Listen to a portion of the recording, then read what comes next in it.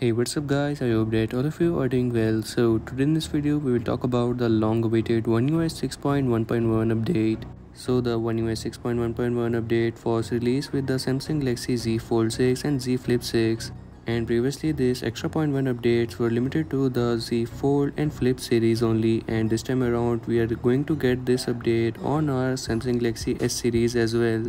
But this update was expected to be released in the month of August with the security patch update, and I've already got the security patch update of 1st August 2024, and there is no One UI 6.1.1 update yet. So this update will come with the name of One UI 6.1 update, but it will bring in all the One UI 6.1.1 update features. And first of all, you will get to see this update on the Samsung Galaxy S24 series.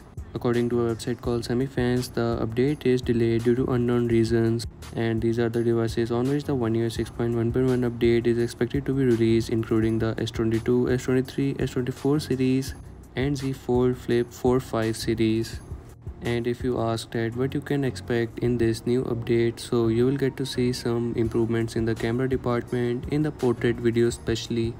Also, you will get to see some other features as well which the One UI 6.1.1 update offers.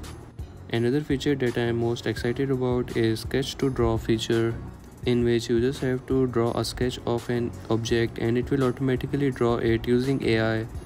And if you are someone who likes to draw, this update will be good for you, as the sketch to draw feature will help you a lot with the drawing.